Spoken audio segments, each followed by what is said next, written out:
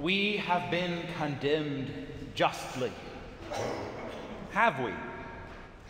Since the beginning of the church, there have been those who keep coming back to the same error, the same mistake. This idea that our condemnation isn't really just. Damnation can't really be true. There are a lot of subtle and clever arguments to support the idea that everyone goes to heaven. We call that universalism. But it seems to me there's always something beneath the surface, a rejection of the justice behind such condemnation.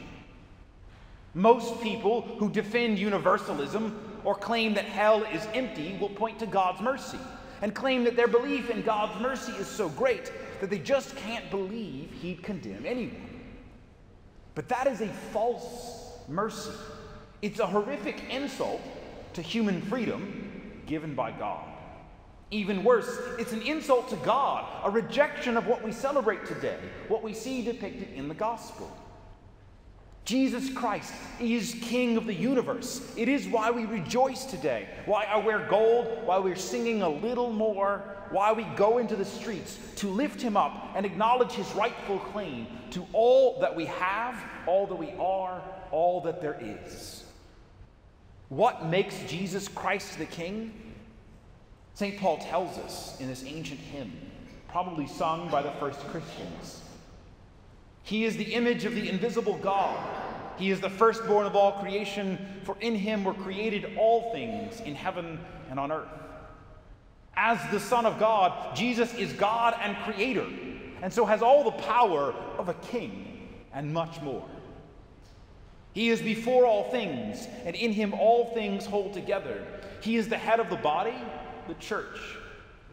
A king comes first, like the point of an arrow. He signifies the unity of his people, acting as a single figure to connect and direct a multitude.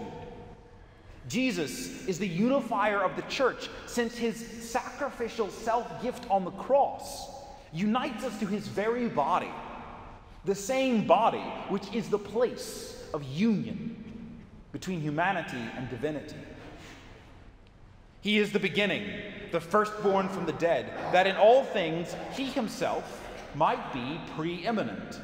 By entering into death and rising from it, Jesus manifested his power not only over the first creation, but over the recreation, the resurrection promised to us. So he's king of this life, as well as king of the life to come. For in him all the fullness was pleased to dwell, and through him to reconcile all things for him, making peace by the blood of his cross through him, whether those on earth or those in heaven. The fullness of God's infinite splendor and goodness is what created us. By sin, we reject that infinite goodness, incurring a debt we cannot pay back. Sin, in a very real sense, rejects the very source of our own existence. That is why the heresy of universalism is so offensive. Jesus, the God-man, died on the cross to reconcile heaven and earth.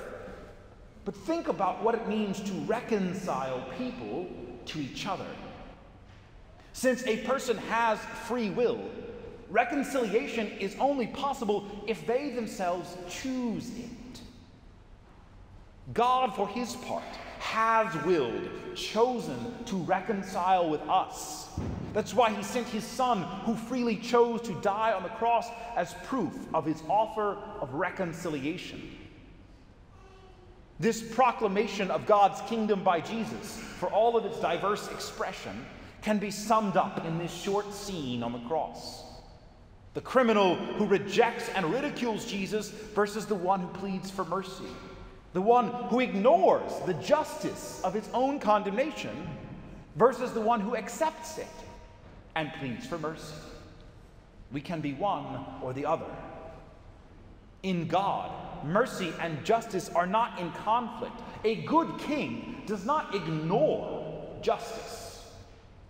No, Jesus reconciles us to God by meeting justice out of his own goodness and love. God does not leave spiritual debts unpaid. wounds unhealed. What he does is pull from his own infinite love to pay our debts and heal our wounds on our behalf. God's mercy is the fulfillment of justice, not its rejection. But once given, there is something this reconciliation requires from us: our acceptance. Jesus promises the repentant criminal that he will be in paradise, but he says nothing to the one who rejects him. He does not say, "I will bring you to paradise against your will." God, who created us to be free, as a sign of his great kingship, respects our freedom. And if he gives us freedom to reject him, but then forces us to be with him in heaven anyway, then we're not truly free. A king who forces people into his kingdom against their will is no longer a king, but a tyrant, a kidnapper, a slaver. By sin, we are under the power of the kingdom of darkness, and only by grace are we transferred to the kingdom of God's beloved Son. The ability to accept grace also means the ability to reject it, meaning that it is not only possible, but in fact likely that people will reject it. And for those who reject grace, being forced to stay near God's glory in heaven would be even worse than hell. Understanding and accepting this can be hard. If we approach this mystery with presumption, if we think we deserve heaven simply because we exist, then the Lord seems unjust as a king. But that error is evidence we don't understand sin. And we don't understand sin because we don't understand the glory of the King against whom we sin. Your every heartbeat is a pure gift from God. The majesty of his splendor is shown in our undeserved and continued existence. The undeserved offer of his mercy.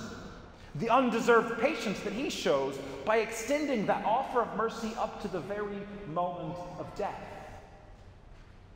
Do not insult the king by taking his goodness for granted. Do not insult him by denying the freedom he gives us or claiming him to be a tyrant. Honor your king by turning from sin. Honor him by accepting his mercy.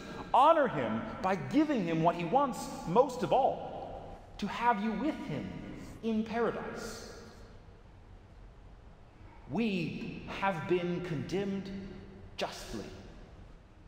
I am not saying God's condemnation is proof of his glory. I am saying that once we understand how glorious our King is, we will understand how grave even the smallest of sin is, and therefore understand how just is our condemnation.